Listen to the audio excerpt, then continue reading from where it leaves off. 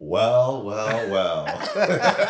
Who do we have here? Look who has stepped behind the front door this week. I think a lot of our audience will know who you are, but if you don't, this is my mom, the infamous Caroline Russell. Welcome to Behind the Front Door, Mom. Thank you. Should we do a cheers to start?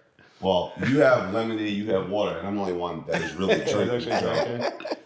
So I need to fill it up, right? In between takes. Well, welcome. Thank you. This is going to be a special Behind the Front Door. Let me take my sip. When you talk to your mother, you definitely need that extra sip. And yes, I still drink, even though my mom is a guest, so nothing's changed there. Right. So how does it feel? I guess let's just kind of break the ice a little bit with how does it feel to be behind the front door with your son and your son-in-law? Well, it's exciting because this is a new side of you and my son-in-law that I'm seeing now, and I'm pretty excited about it. And in addition, I'm very impressed. Very impressed. Well, thank you, and that says a lot because if you know my mom, she will complain before she becomes impressed. So, no, thanks. That does mean a lot to we work really hard and have been for a while to not only build a real estate business, but also to start to grow tentacles from the real estate business while still creating value to the people that watch and follow and support us. So thanks for that. Where would you like to jump in? I think I'm going to learn a lot today, even though I've known you for about 15 years now. Yep.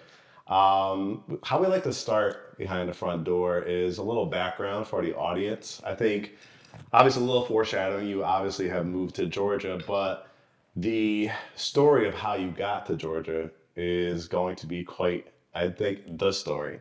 So tell everybody where you're from, a little background on you, and we'll talk about some of the real estate involved up in your neck of the woods up there, up north.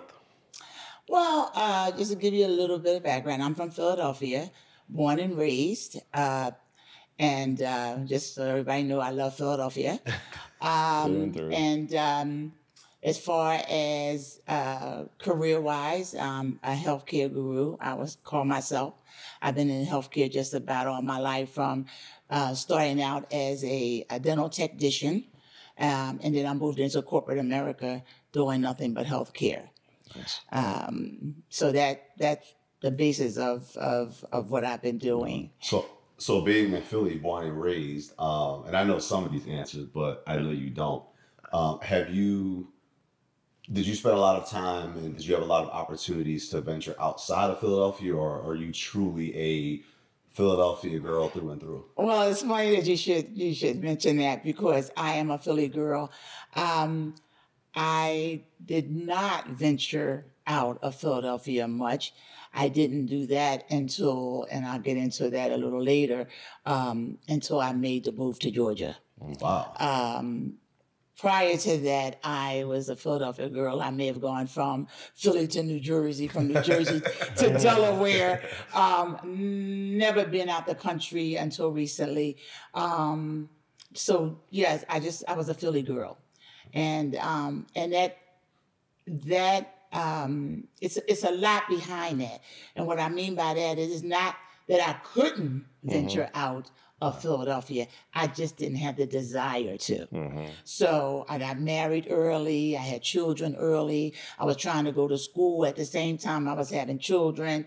So it was just not my desire to leave Philadelphia. Do you think that was because of what you didn't know even existed outside of Philadelphia, or did you just were you happy with the life that you had in Philly to the point where you didn't really seek anything else? Well, I think that it wasn't that I didn't know what was going on outside of Philadelphia, because I have friends that traveled outside of Philly and constantly for work or for otherwise. And I was just content. I was married, I had my children. I was content. And then I decided I want to do more for myself. And that's when I decided to go back to school and do some things for myself. But no, I was actually content the way it was. I just, the little house on the prairie, the little, you first get your house, Yeah. you leaving your parents and you venture out. Well, I thought that was the life, being married and just having children and, I'm being that perfect wife. Probably because my father was just such an amazing guy. We have to get into those stories. But yeah, I was content, and that's why Philadelphia it was okay to be in Philadelphia, and it was okay for me. So I'm learning a little bit more today. So talk about, you got married, you had kids. Did you own a house at the time, or were you renting? What was that first experience like? I got married early, primarily to get out the house. Not to say I didn't love my husband, because I did. I was about to say, well, I know we're going to be honest. But right, but I did love my husband, and I did love him enough to get married. And so it was this dating thing that got me. He wasn't your typical average man. Of course not. In terms of proposal, he was not that man to get on his knees and say, "Will you marry me?" It was like, "Marry me now," or this and that later. That kind of thing. So we went on and we got married, and so actually when we got married, a friend of ours that attended our wedding said, "Hey, I have a house that I rent to you guys." Okay.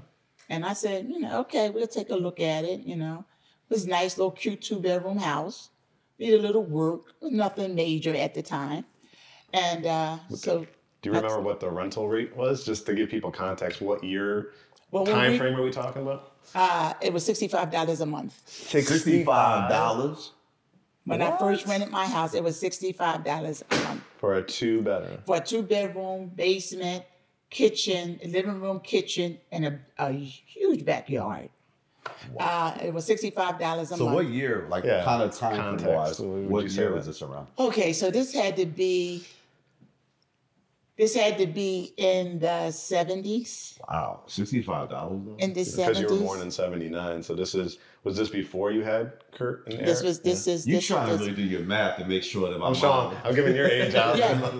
Yeah, it was, when we rented the house, I did not have any children. Okay. So it was in the 70s for sure. We ended up buying that house, and then I had my children in that house. In the house. So let's back up. So you rented the house. Yes. And then, so how did it become an option for you to buy the house? Well, unfortunately, my friends divorced. They were going through. Oh, the landlord. Right, they were my friends. Okay. And during my wedding, they offered me this house to rent, but they were, I guess, on shaky grounds then, if you will, but nobody knew that. Right. So after about a year or two into the house, she called me and she said, "Listen, we're going to separate." And she said, "So we want to give you the option to buy in the house." And I'm thinking, I don't know anything about buying out. What's she talking about? Right. You know what I mean? So she said, "It's not going to be a big deal. We'll come up with this price, no down payment and all that stuff. We have to do all of that." And she said, "And, you'll start paying." I'm like, "Well, who am I going to be paying if they separated or whatever?" Mm-hmm. So we went to this lawyer's office. It was like some kind of room or something, just like we're sitting around now, and a lawyer was there. It sounds like a mafia story or something. It is Philadelphia. So they were sitting around, and so, I mean, we didn't know. We didn't know what sign here. Right? We just signing papers. So when you're signing the paper and there's no down payment, how did you agree on what the monthly was it owner's financing, or was it it was owner financing. It was owner financing. Okay. And we were paying $65 a month rent. Right. And then when we purchased the house, it went from 65 to 85. Ooh, wow. And then we were in the house for, I believe it was around 3 years of purchasing. And then she started talking to me about all these other options and things like that. And she as in I don't want to give her name. No, but I'm saying she as my friend who she and her purchased husband. The house from. Right. And so she at least stayed involved even after you purchased the house. Yes, she stayed involved. Because the house needed some work. Now that we're buying it, it needed some work.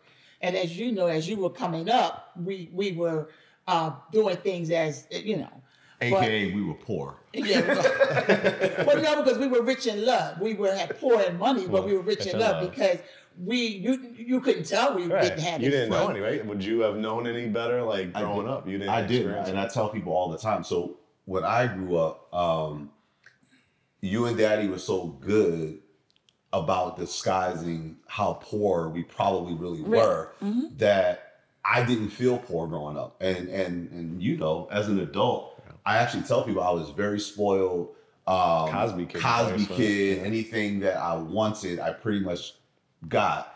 Anything I needed without question, I had. And so growing up like that, you don't get the sense of poor, right? You feel like, well, I can get all my needs I can get all of my needs met and most of my wants. So we didn't feel poor. So. Because the reason why is because you weren't poor, we were.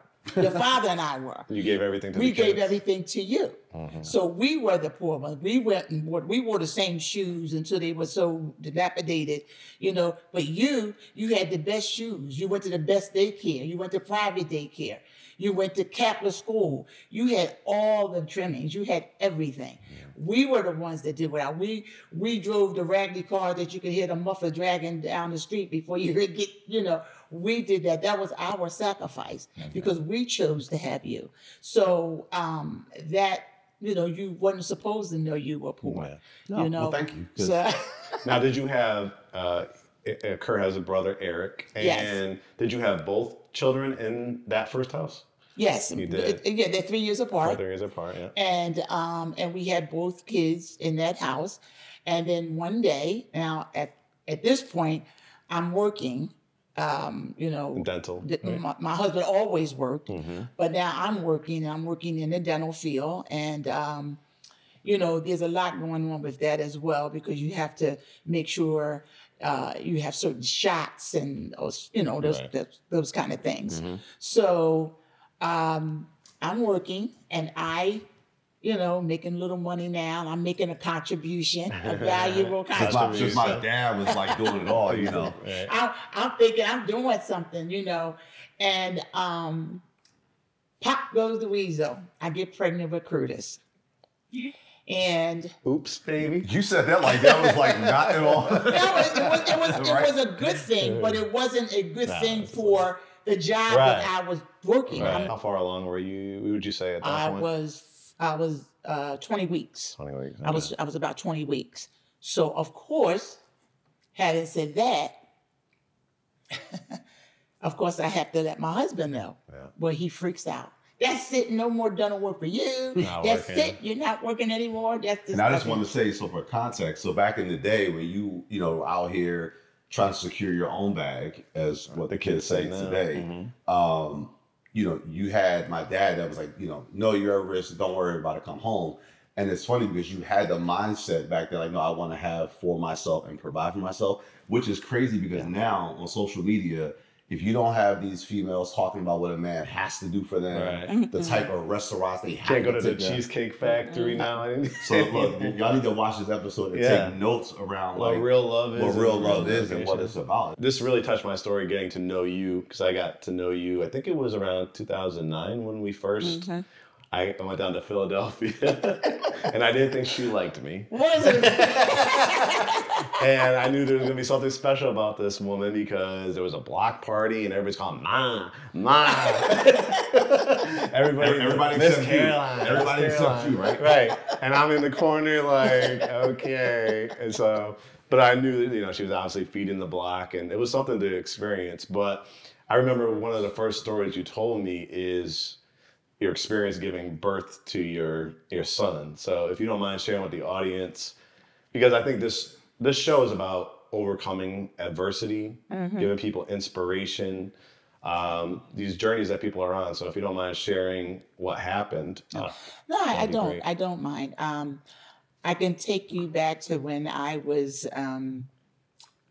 first told that I was pregnant. Yeah. Again, I still tried to work.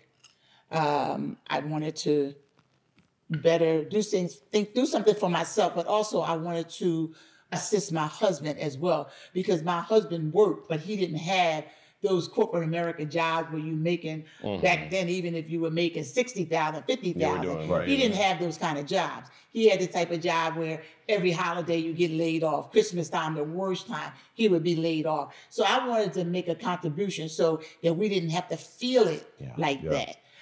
So I tried to still work.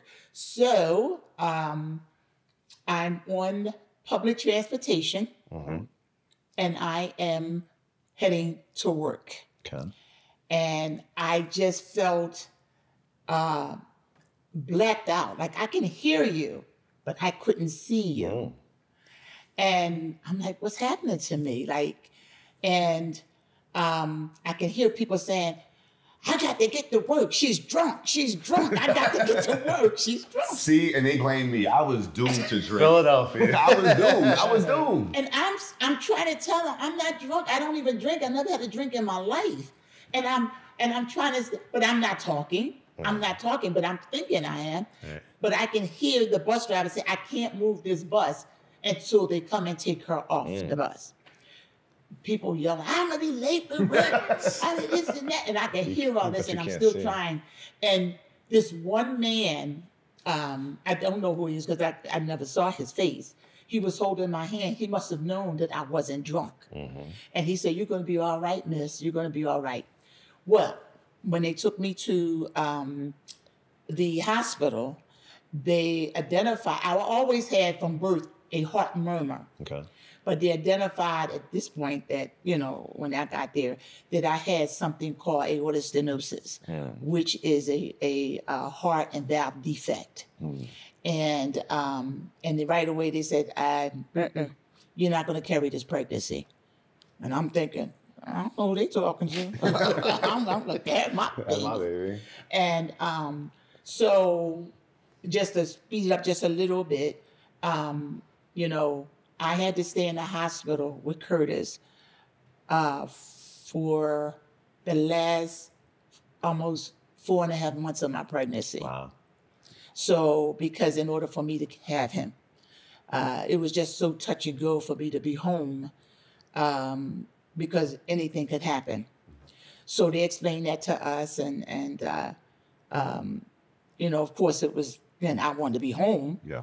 So then they came up with this thing where, well, perhaps maybe you could go home for a day or two on the weekend, and your husband could bring you back. It's like prison. Hey, sounds like it. So I said, oh, that sounds better than being in that hospital, because I mean, I felt I was paying mortgage on my room. Yeah. All right. So I stayed in there, and I would come home on the weekend, and everything was good. Everything was fine. And then I decided that I didn't want to take a shower. I wanted to get in the tub. I get in the tub, and his body just sucked down. And I'm like, okay, what's going to happen here? So I try to get, now keep in mind, I got the baby weight, and I was always a little healthy myself. So I'm trying to get out the tub. I can't get out. So this bright idea I had, I said, oh, well, I'll just let the water out. I let the water out, and it felt like I sucked down more. So then now, I really, you know, back in the day, the tubs were deep. Yeah. So now I'm trying to put my arms on it, and I'm trying to, but then I realized I have the heart problem. Right. And then I'm saying, I don't want to hurt my baby, so I don't want to strain too much. So what am I going to do? So of course, I'm hollering, help! Help. In a house by yourself, in an empty bathtub. In an empty bathtub. The bathroom windows shut, closed tight. So I'm thinking, who's going to hear me? So I must have fallen asleep. I remember being so hungry. Yeah. But I must have fallen asleep in the bathtub. And the next thing I knew, I heard my husband putting a key in the door. And he came upstairs and he said, please tell me you weren't in this bathtub all day. And I'm like, yeah, I was in there all day long, and I'm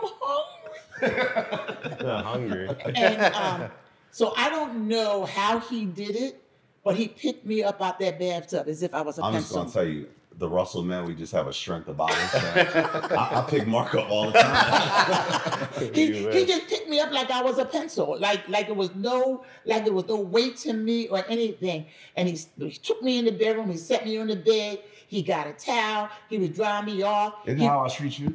He went in. Not quite. He went into the drawer, dresser drawers. He got on. I'm saying, "But what is he doing?" He squeezing me down, and I'm like, "Oh my goodness, what is he doing?" He said, "You're going back to the hospital. You can't stay here. Wow. You can't stay here." He said, Then I looked. He had tears running down his eyes. wow. He said, "What if I didn't come straight Yeah. home?" He was worried about his He child. said, "What could have happened here?" Yeah. He said, "So that was my last weekend home, needless to say. Yeah. I did not come back home after that. So now it's time for Curtis to come. And I'm in the hospital. Curtis Jr. Yes, Curtis Jr. It's time for him to come. And I'm in the hospital now to make sure everything is right and everything. I still went into heart failure. Wow. I still went into heart failure in the Like hospital. flatlined. And I went into heart failure. What happened is one of the nurses came in and she said, "Miss Russell, you don't look good today." And I'm saying to myself, she got nerve. This is what I'm thinking, like saying that to me. I was experiencing a little bit of shortness of breath. But when you have a heart problem like mine, it's normal. It's kind of like normal. used to it. that It's you- chronic. like I It's a used chronic to. condition. Right. And so I'm like, "Who is she? Tell me I'm going to do that, So she went out and she got the doctor, and the cardiologist came in, and he said, "We got to get this baby out. She's in heart failure. She's in heart failure." Wow. And then that's all I heard is she's in heart failure. Then and I'm like, "Oh, call my husband and tell him I'm all crazy, And they got a hold of him and everything, and he came there. And then when I woke up, I was in cardiac intensive care. I could not see him. Wow. When I looked up, they had a priest standing over top of me, and I felt, "Oh my goodness gracious, I'm going for real now." But when you're Catholic, they have the priest come in and talk to you anyway. Right. So when Curtis was born, he was 8 pounds and 1 ounce. He was All head. Really? Actually, Have you looked at your size of yours? he was actually he was a heavier baby, but he started losing ounces and stuff because I didn't realize how sick I really was trying to carry him. The heart was struggling. And so I got to see him probably a week after he was born. I would cry every day. "I want to see my baby." And they would say to me, "Well, Miss Russell, you still have a temperature and we can't let you have the baby with a temperature." And this one morning, a nurse came in and she said, "Mrs. Russell," she said, "guess what? You can see the baby today." Well, I thought that was it for me. I was like over cloud nine. Right. And I got to see him. And it was a good thing because after that, Curtis came and he fed him and he did all of those things that I wasn't able to do. Right. So, And this is when you were living in that first house, right? I was still living in that first house. Now, to give context too for Eric, to give the audience again, that's Kurt's brother. So you basically went into heart failure with Kurt, right? Right. Curtis Jr. Curtis Jr. We're going to just put all. We're not going to put nicknames, right? No, we can't do nicknames. nicknames. You told me not to do that. Just for the audience to know, it's very hard for me. Yeah. So I'm interested in this story. So in addition to, is it your favorite son? My eldest. No. Nice try, though. Trying to give you some points. You have a brother, Eric. And so this incredible story of you going to heart failure with Curtis Jr. If you could tell the audience, now Eric is being conceived, what that story was and what your fears were, and Curtis Sr. as well. Well, I think for both of us, Eric really was a surprise. Eric was AKA the oops baby. Eric was really a surprise baby. And And Eric was the one that really put us in a real serious, almost afraid, just so scared for my life. When I went to, well, let me just say this. My husband came home from work one day and he said to me, I think you need to go to the free clinic. The free clinic to us back then was, they had those medical centers on the corner. Yeah. But we used to call those free clinics. Okay. And he said to me, I think you need to go to the free clinic. And I said, why do I need to go to the free clinic? He said, because I think you're pregnant. But where did that come from? Because, of course, I'm not looking at myself, but he sees me. He said, you're round again. Just like, Well, if you All the ladies out there now. I was about to say, you know. especially if you're in a gay relationship, if I tell you looking a little round today, that I might be divorced. but the thing is, he would see me as I didn't see myself. Right. Yeah. So he would say, your face is round. He said, your boobs are bigger. Everything is about you. Basically, he different. insulted you and said, But I didn't see it as an insult. I just thought, back then, you're in love. What can I say? Well, when they did the blood test, they said, you're pregnant. And I said, pregnant? They said, yes, you're pregnant. So I said, okay. I go home and I tell him. He said, I told you. So I now set up an appointment to go see the same OBGYN doctor that I did with him, with Curtis. And she says to me, Caroline, you're pregnant. And I was 16 weeks. 16 weeks pregnant. And she said, it's going to be really touch and go. She said, you got to make sure you keep all your appointments with your cardiologist, blah, blah, blah, blah. I said, okay. So now I go to see the cardiologist. Instead of I'm seeing my regular doctor, I saw a substitute because she wasn't available. Okay. And this man was so rude. He says to me, you're pregnant and you're going to die. Wow. That's exactly what he said. You're going to die. And I said, what? He said, you realize you have a bad heart. Your heart is weak. Your valves leaking. He went through the whole 9 yards.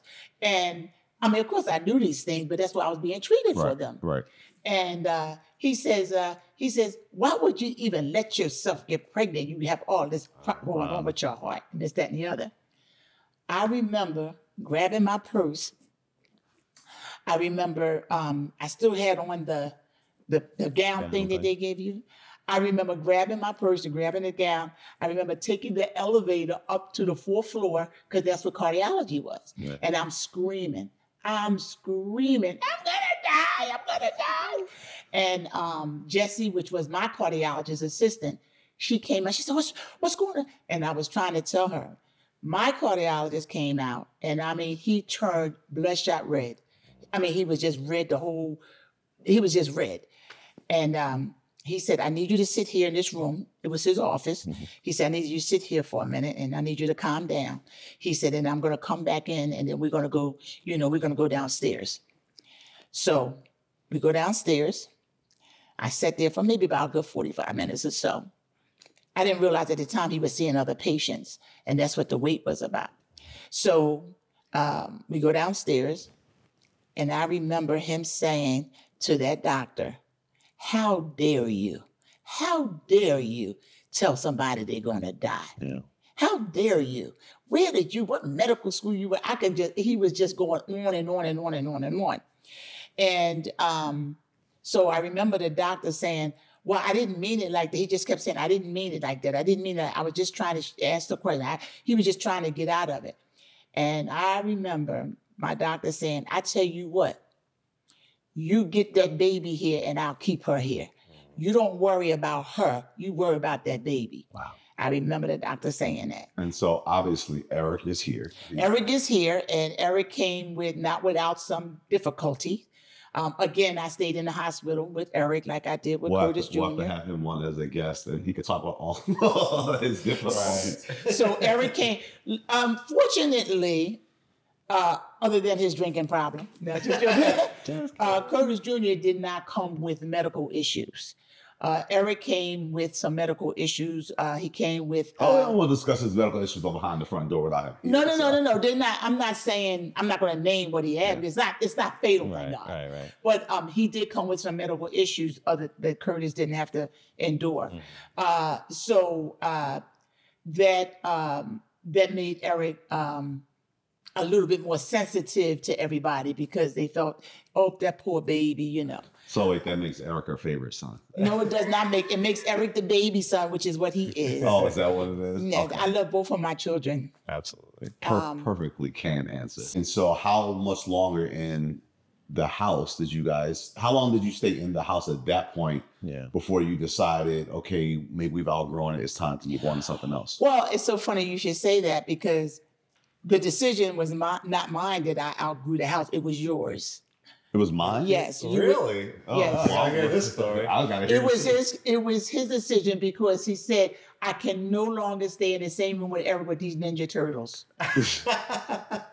A Ninja Turtle fan. Eric was like with the X-Men and the robot things and, and all, Curtis grew up a lot faster than Eric in terms of Eric was still playing with toys and Curtis was looking at him like, really?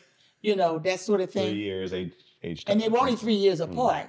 But he never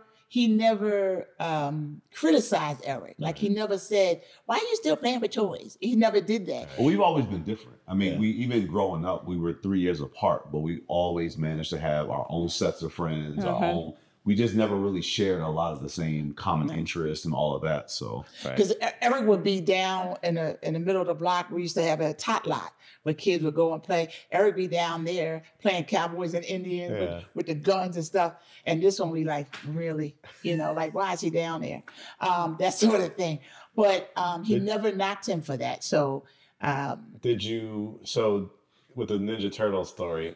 Did you feel like you had also outgrown the house now? Because you said it was a 2-bedroom? Well, I mean, it was a 2-bedroom house. The 1 bedroom was big. It wasn't like it was a matchbox. It was a nice size. We had the 2 beds in there, and we had dresser drawers and things like that in there, and they had room to move around and stuff like that. So it wasn't a, what can I say? It wasn't an emergency type thing for us to just pack up and move. So how did the second house come about then? Well, because my wonderful son here, every day he made it a point of saying, well, Mom, if I can't get let's move it. Can I move it to the basement? Can Mom, I can't I'm do always this. about bringing solutions. He said, can we move? People's money. I want my own room, Mom. I want my own room. Can I move in the basement? And I just had a thing about him. I mean, it wouldn't have been a problem for us to fix the basement, but I just didn't want him in the basement because back then it was just different than now. Right. So then I embarked on just going out looking for houses, which, by the way, my husband was not feeling. Now, when you say looking at houses, since this is a real estate context program, did you have an agent? Did you go just looking yourself? How did that a girl at work told me about an agent. She said, this woman is nice. She was from Lebanon. Okay. My agent, and she's really good, and she'll help you, and this, that, and the other. And she came over to the house, and she sat down, and she talked to us, and she told us nothing like what you guys do. Nothing. She just told me what she didn't ask me what areas I'm looking for or whatever it is. She just said to me, how many bedrooms you looking for?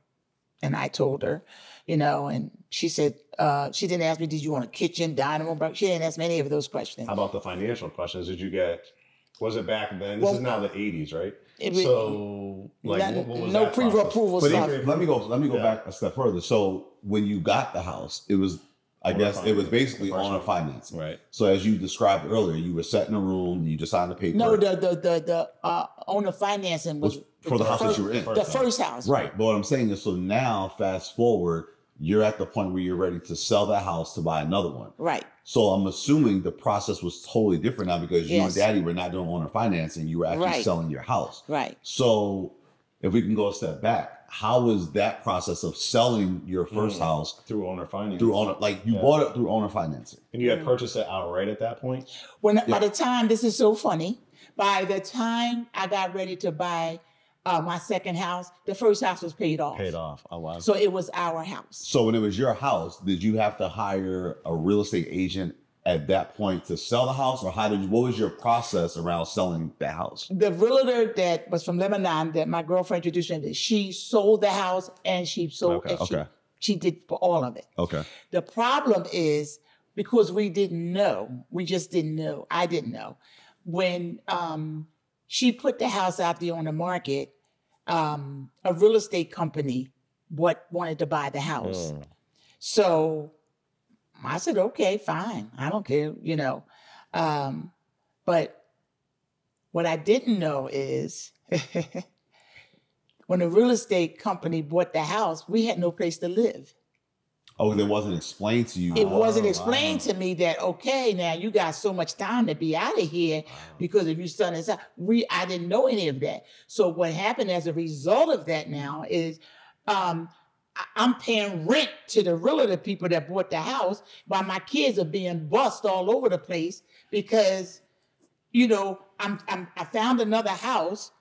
It's in another location. Yeah. It's in another school district. Now you got to go for a mortgage. And I'm doing all this. And at the same time, I got to go, I got to get a mortgage. I got to do all of this stuff.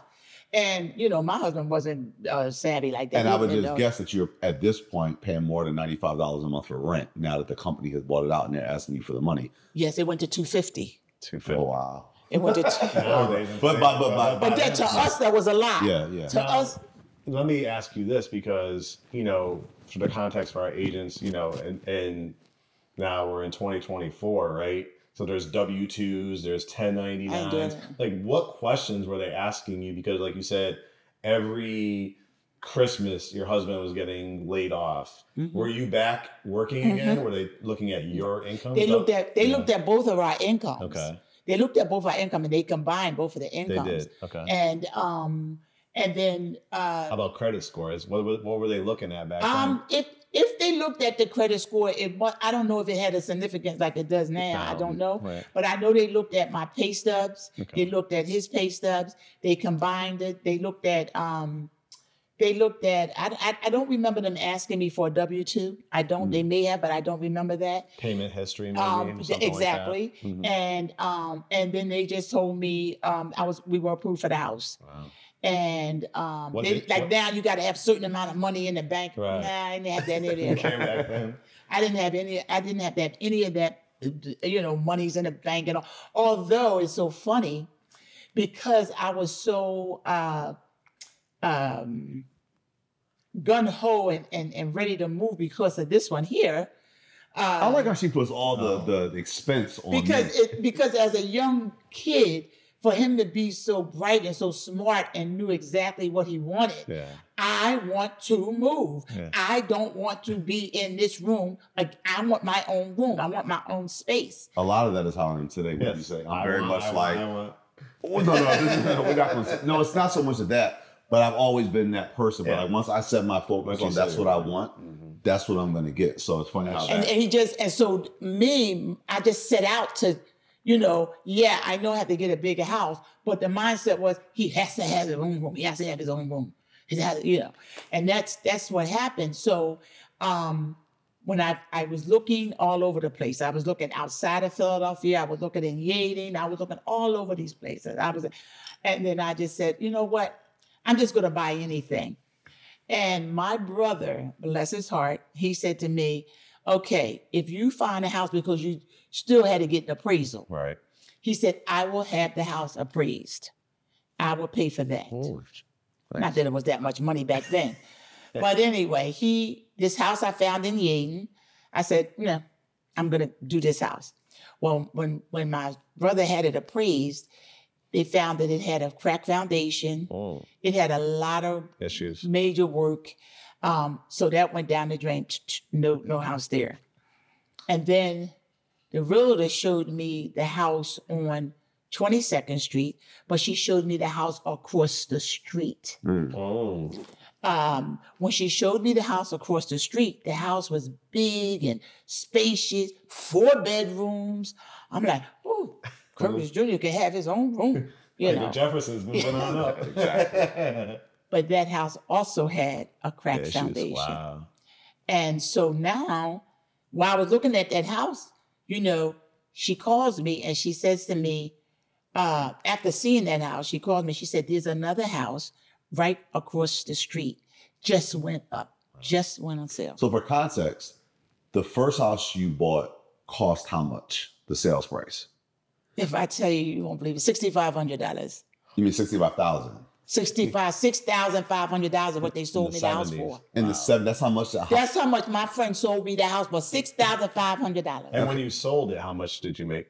65 too, or did you make more? No, than when that? I sold my house, that house, I made, I sold it for $48,000. Wow. See, that's how the power of real estate. Right. And so For sure. now you sold this first house for 48,000. Now you're ready to buy your second one. How much was the house at that time when you bought it, the second one? The house on 22nd Street, the house on 22nd Street was $47,500.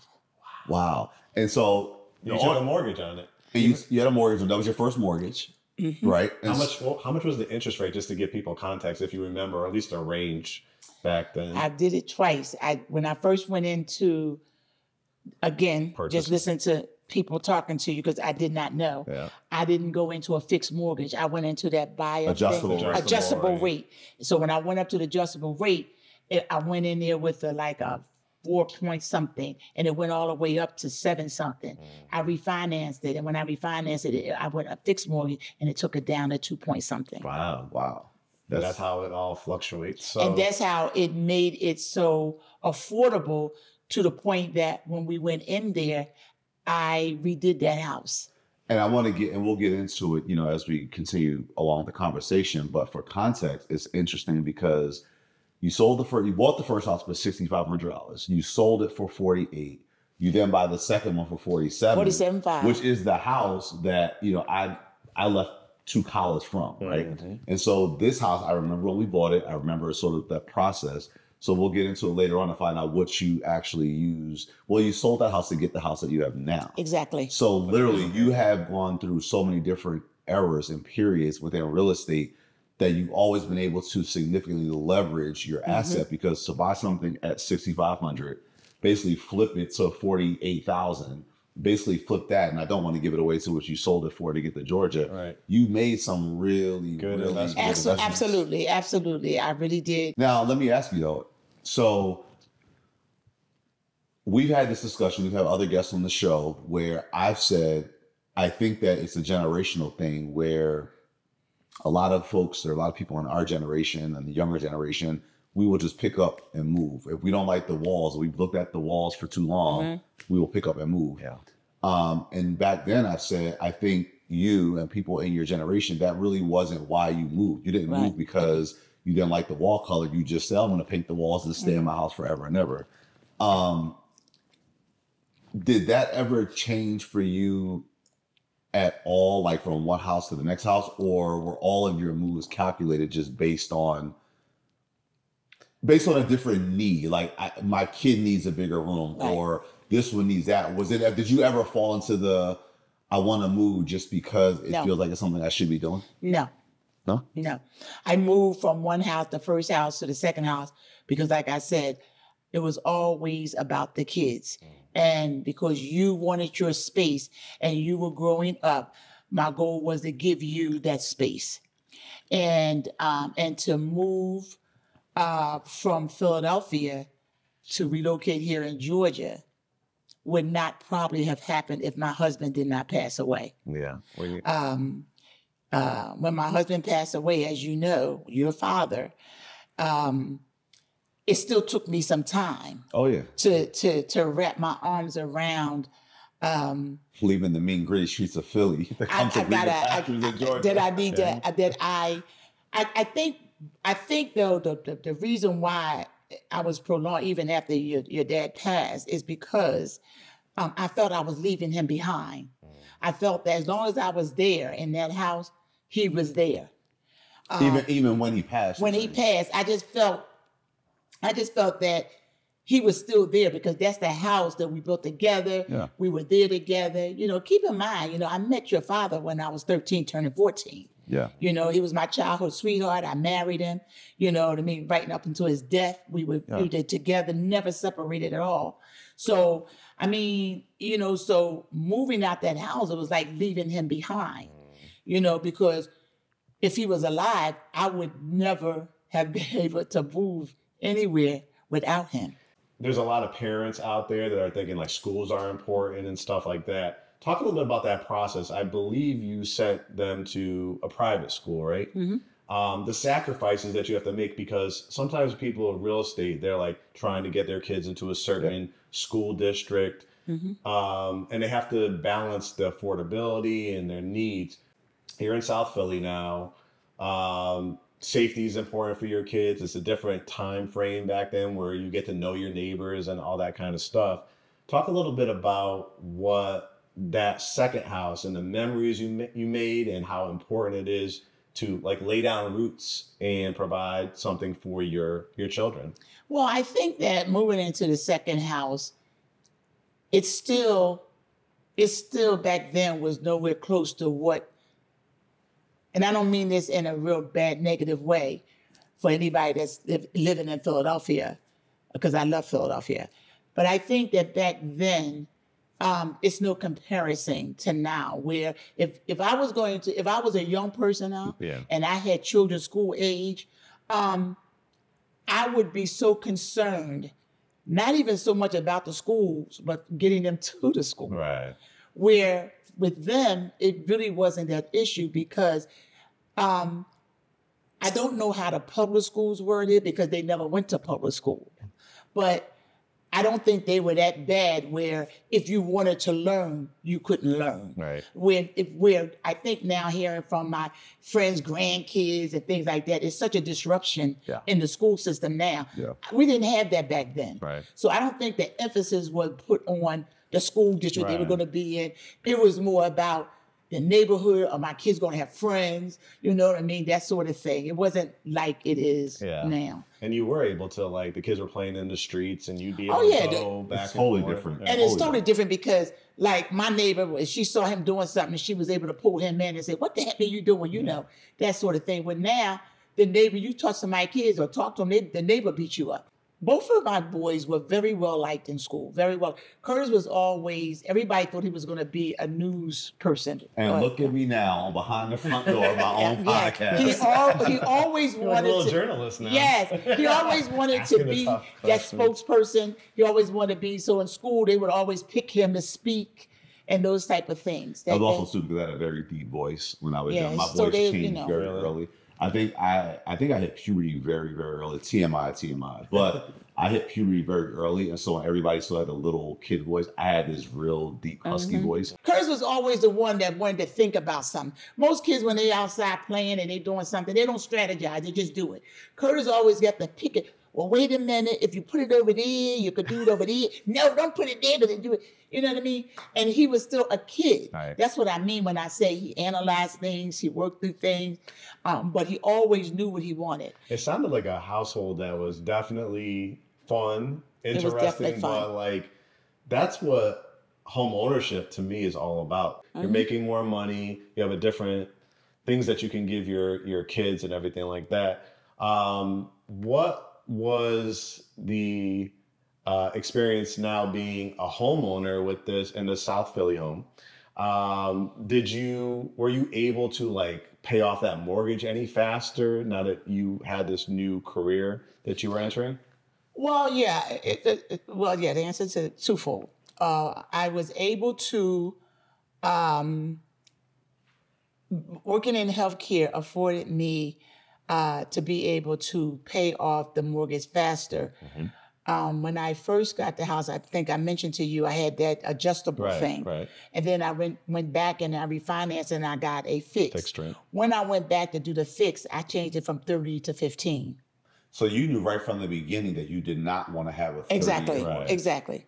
And so let me ask you this. So when you were shopping for the house, when we go back to thinking about a budget, did your budget include the number of what the mortgage payment would be if you could pay it off in 15 years, or was your budgeted amount based on the 30-year mortgage payment? It was based on, my budget amount was based on the 15 because I didn't want to pay for a house for 30 years. Oh. So in my mind, I budgeted for that. What I didn't anticipate is the fast movement, the constant, what do you call it? Inflation and just I kept getting promoted. Oh, okay. oh, like your growth, your Right. professional growth. I didn't. you were going That fast. came fast for me. For me, right. That came fast for me. I mean, I'm a fast learner. I'm a quick learner, but that was fast for me because when I entered into healthcare, I went into a big company, and I went into their company as a coordinator, and I coordinated their dental program for them. Okay. Because that's what I do. That's where my schooling was in dental. It came very easy to me to do that. But to them, I was like, Pardon the scene. I was like Miss 100, Yeah. And so, I went from being a coordinator to being a middle manager. Okay. And then I went from being a middle manager to being a director. And then I went from being a director to a vice president. Wow. What a And story. so your money went from like this to like way up here somewhere. So I was able to save monies. I was able to send you guys to college, your father and I both. We were able to. I'm glad you gave him some credit for something. Yes, we did it together. We did it together. We were able to do things that we weren't able to do before. Like your father got a new car every 2 years, things like that. I was always playing Jane, so cars meant nothing to me. So at this particular point, you were, as they say, living the American dream. Yes. Yes. You probably went from, we talked about at the beginning, I hate to use the word poor, right? Because poor comes in like just financial, but you were wealthy as far as love. Poor is a term that should be rooted in people's reality. Right? Because the thing about it is, if you're poor, you're poor. Right. Like the first step is acceptance. But then the learnings are like, you worked your way up and then you networked and you built relationships. So I think for the audience out there to know, like, so many times in our industry, right, we get a lot of first-time home buyers, and they all want single women, single men, people that haven't had kids yet, planning to. Why do you need a 5-bedroom house? You know why? Do you I have the need answer. these $500,000 houses? And to hear somebody's story about working and making progress up the ladder, even in their real estate journey. And it's sad to say this, but I think it's because the difference of times that we live in. I think that, and I'm not just saying this because you're my mom and you're the guest on our podcast, right?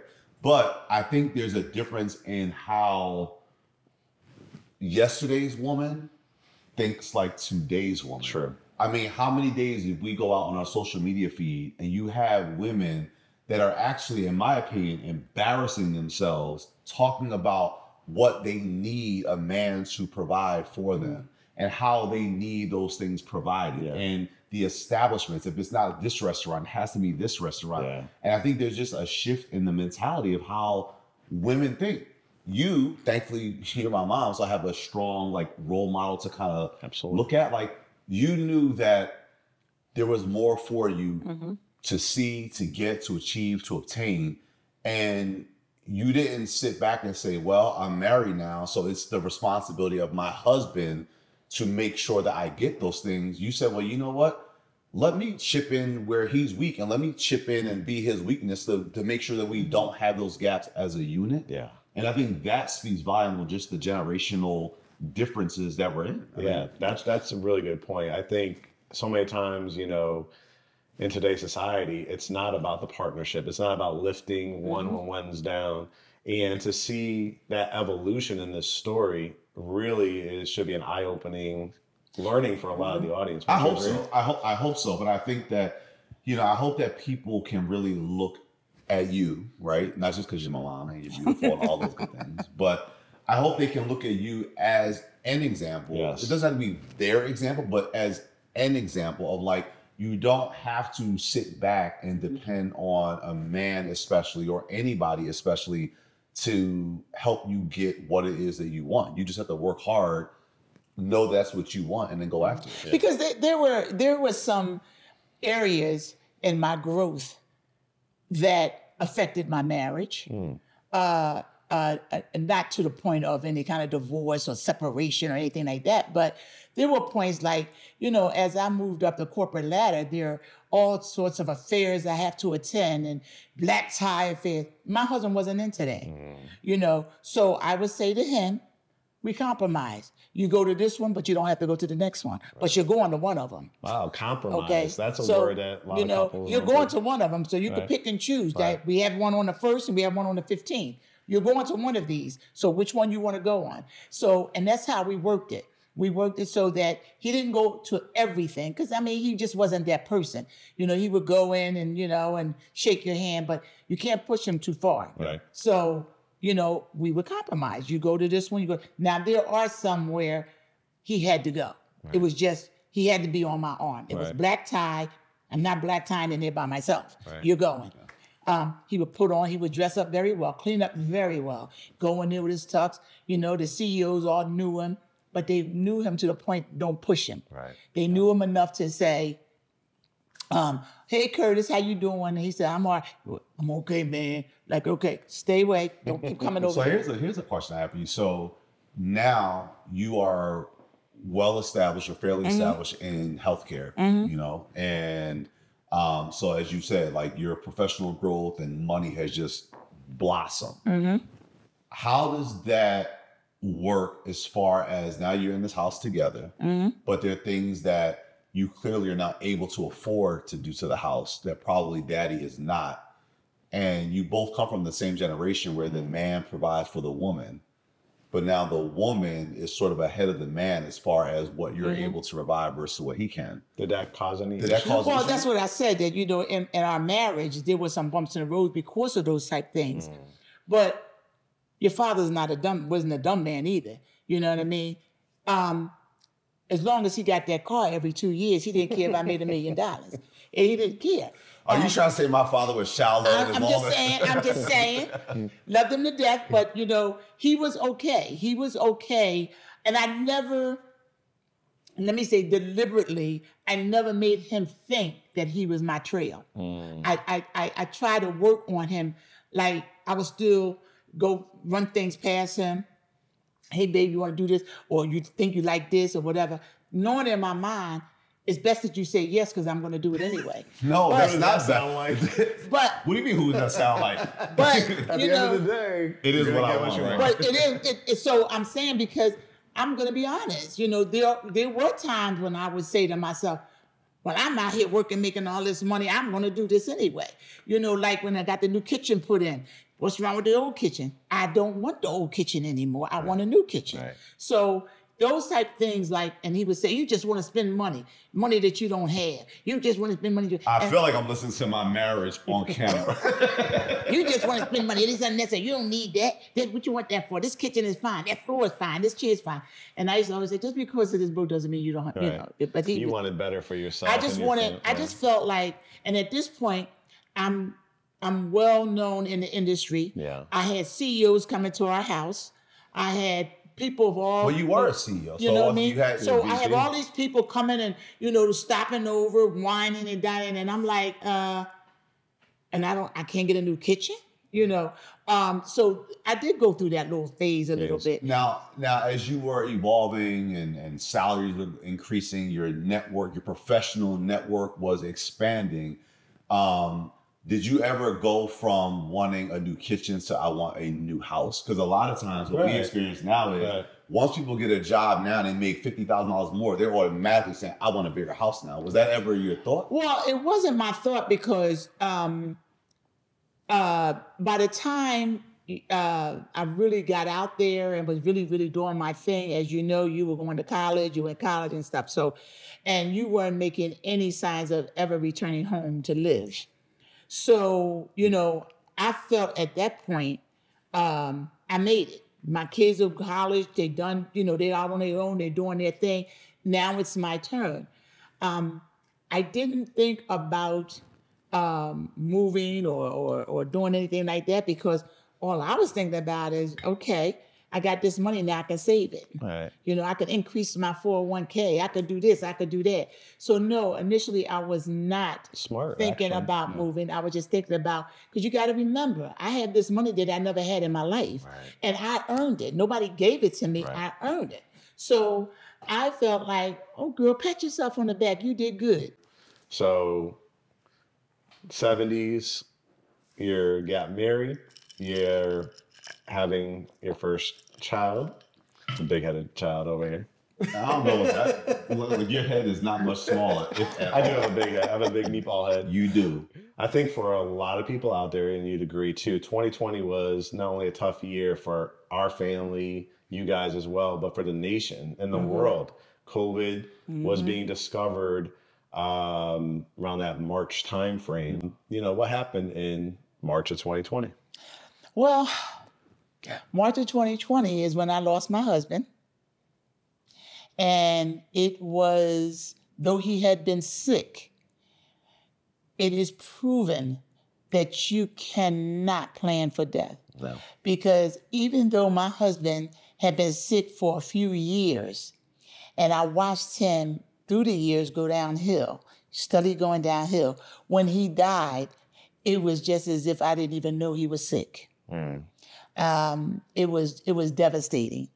And you know, I realized at that point when he passed that there were things that he did for me that I didn't do for myself.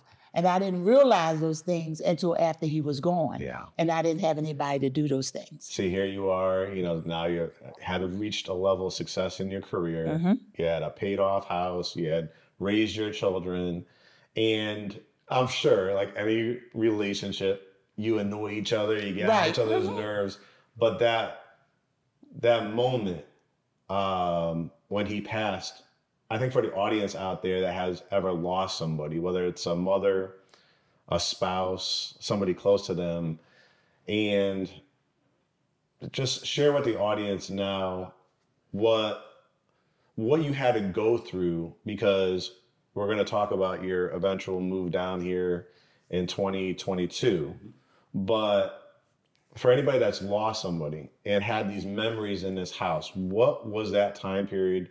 And such a lonely time period, because half the world or most of the world was shut down for a period of time. We're dealing with this mysterious illness at the time. There's no vaccines. Your own health, everything that you've gone through. What was that time period from March through that summer like for you? It was, I can't even describe it. It was devastating. And it was devastating because it was, and I say this to anyone out there that's had a loss, it was, part of me died with him. I don't know how else to put it. Part of me died with him. That part I will never get back. And that's the part that I didn't realize that was part of me while he was living. Because, you know, when people are living, you see him every day, you're sleeping with him, you're eating with him, you take it for granted. You take it for granted, you know. And when you no longer have that to take for granted, it is a space, a void that you cannot fill. It's just, it's empty. It's like a whole emptiness. You go into, it's not a depression where I don't want to eat, or because, you know, I don't miss meals. But it's not like I went into a depression where I didn't want to eat, I didn't want to sleep, and all that kind of stuff. It wasn't like that, but it was a subtle depression that I was in. Like, you know, for I'd say for a couple of months, I disliked him. I thought he was selfish to leave me. I felt that he didn't do enough to stay alive. And I said, you know, Caroline, you're being silly, crazy. So a friend of mine said, you know what? You need to talk to a grief counselor. So I did. And I went to 3 sessions. They were that thing you see, the visual thing on TV, virtual thing. And I went to 3 sessions. And the third session, she said to me, she said, listen, she said, I'm not going to keep taking your $90 for 45 minutes. She said, because what you're feeling is normal. She said, if you didn't have these feelings, that might have been an issue because that means you're housing something inside. She said, but there's nothing wrong with you. She said, most people that lose someone close and dear to them, they feel that they didn't do enough to stay alive because, she said, but you just got to keep in mind, he was sick. He was sick. And I think for me, during that time frame, so leading up to 2020, we had always been trying to talk you into like, oh, mom, just come to Georgia. At the time, the conversation was, oh, you and daddy should come to Georgia. But my dad was truly a Philly guy. Right. And I knew that wasn't going to happen. And so I always knew that as long as my dad was around, they are never going to set up shop anywhere other than Philadelphia. When we had our first house, he was one of the blessings that we had is he was able to come down. But even that though, and enjoyed it. He enjoyed it. Even that, and even seeing the 30, seeing the time that he got to spend there, like it still wasn't enough for him to be convinced to move to Georgia, right? And so when he passed in 2020, it was my hope and I guess my expectation that okay, now he's gone, so I know for sure my mom is coming to Georgia. Yeah. And so I remember when he passed, it was March 26th. And I think like almost immediately after that, or even when we kind of knew that the end was near, I had just put in my mind that, okay, so we have to start preparing for my mom's transition to Georgia because my dad's not there. Yeah.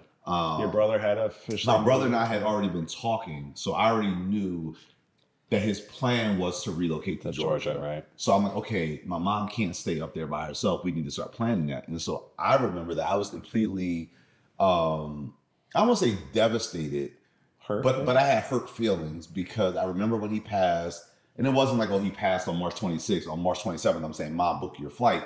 But a few months had passed. And I remember throwing out there again, like, hey, Mom, now might be the time for us to start thinking about how to get you down here and stuff like that. And at that time, you were very like, stop rushing me. Don't keep asking me. I don't want to come down there. When I want to come down there, I'll let you know already. And I remember being like, to you, okay, Mom, I'm not going to press, whenever you want to let me know, let me know. But to you, I remember that I was really, he was hurt. I was hurt because I was like, I don't understand. Because at that time, I always thought about it like, you would have been here sooner, but daddy was your setback because he was like, I'm not going there. And because that was who you were married to and all those things, that was why you weren't coming. So to me, when he passed, it was like, okay, no offense, Dad, but obstacle gone. Mom, come on now. We have a place for you. I mean, you were like, stop rushing me. I don't want to come down there. I really was hurt. Let me tell you something, Curtis. I am, regardless of what anybody may think, anybody may say, I am in Georgia today because of you. I am in Georgia today because of you, son. I had 3 open heart surgeries and a whole slew of other little things going on. But when I made a decision... If you haven't already, make sure you set your notifications and subscribe to Behind the Front Door Podcast.